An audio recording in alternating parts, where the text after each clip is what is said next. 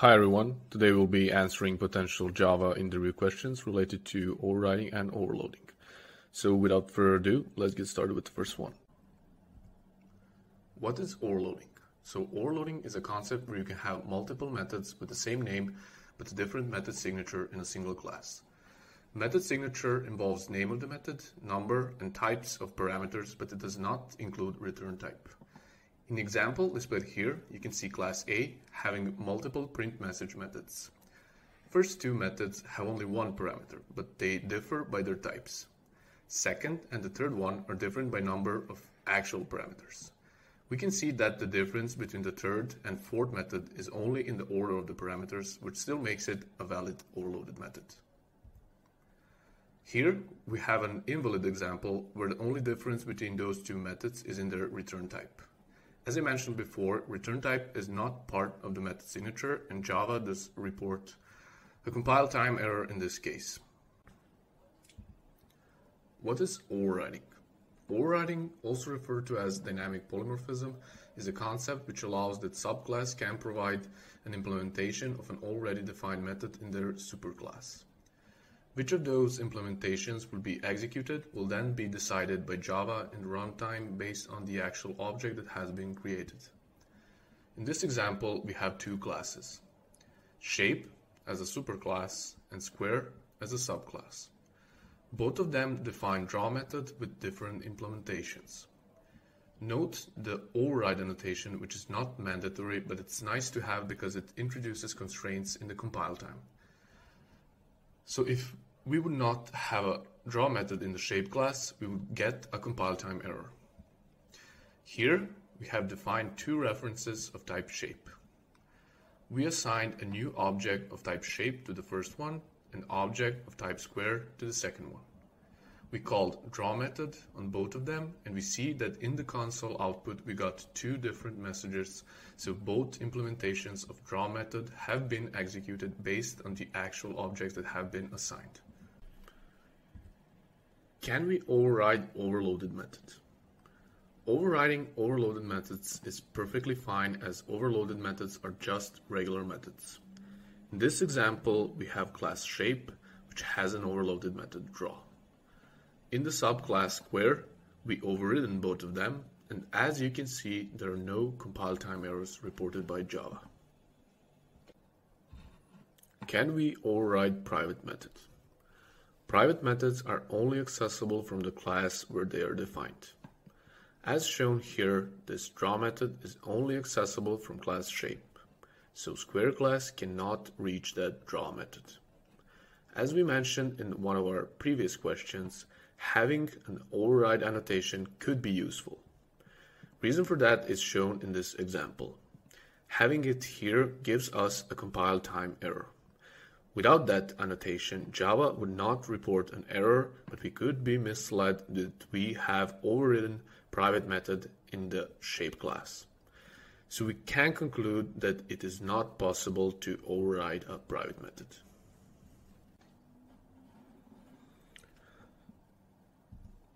Can we override static methods?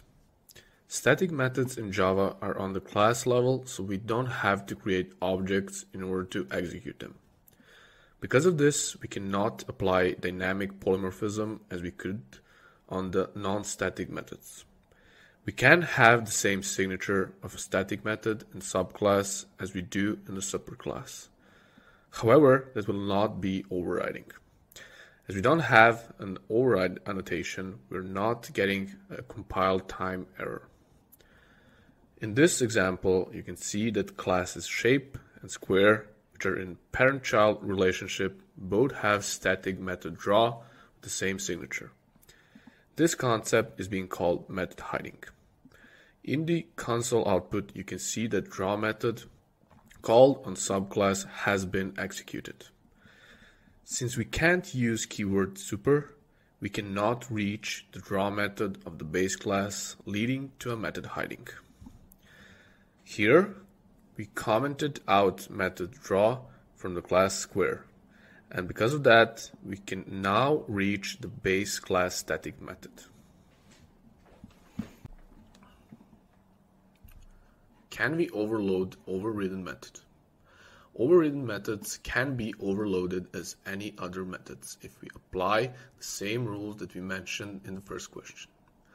As displayed here, we have two overloaded draw methods in the square class, where one of them overrides method from the superclass shape.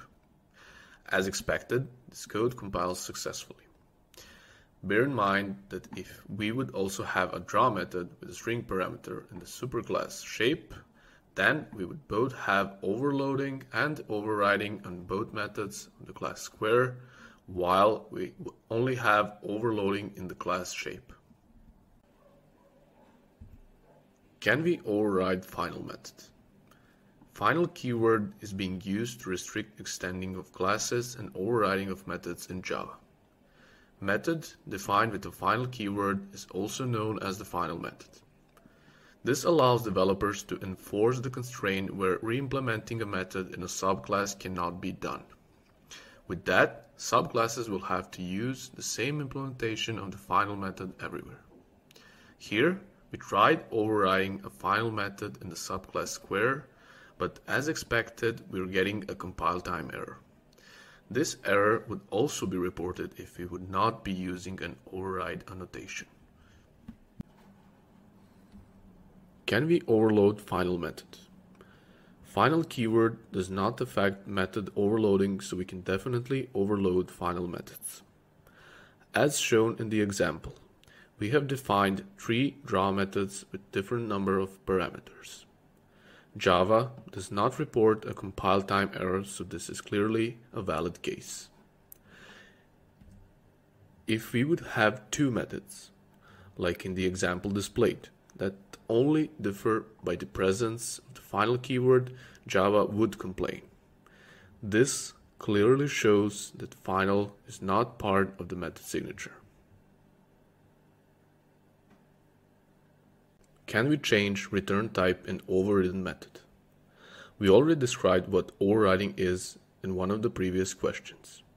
We know that for overriding we need a subclass and a superclass, and both of them should have a method with the same signature. But since return type is not part of the signature, does that mean we can change it however we find it convenient? Short answer to that question is no. We need to follow some basic rules in order to change the return type of the overridden method. Example displayed here shows that we cannot use the wrapper class double as a return type in the overridden method surface of the square class when integer is returned from the base class shape. Moving on to the next example. We changed the return type of the surface method in the base class shape, and voila, Java does not complain anymore. Looking at the class hierarchy at the top right corner, we see that number and double are in parent-child relationship, and only in this case changing the return type is valid. We can generalize this rule and say that the overridden method can have a different return type as long as it's a subclass of the return type of the superclass method. Bear in mind that you cannot do this with primitive types, as they cannot be in parent-child relationship. Can we overload main method? Main method is the starting point of any Java program. Without that static method, we cannot start our application. But since it's so special, can it be overloaded?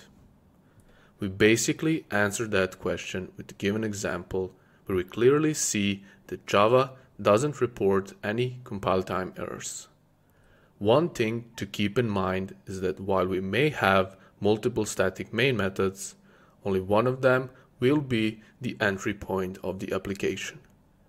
JVM will look up for the specific signature of the main method, one that received a single parameter, which is an array of strings. Thanks for watching this video. If you liked it and you would like to see more content of this type, please click the subscribe button and turn on the notification bell. If you have any questions, post them in the comments section below and we will try to respond as soon as possible. Till next time, goodbye.